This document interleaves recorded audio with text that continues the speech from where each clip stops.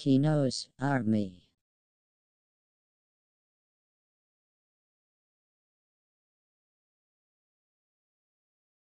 Slavic, Asian, Mongols, Normans, Inuit, Sami and Viking.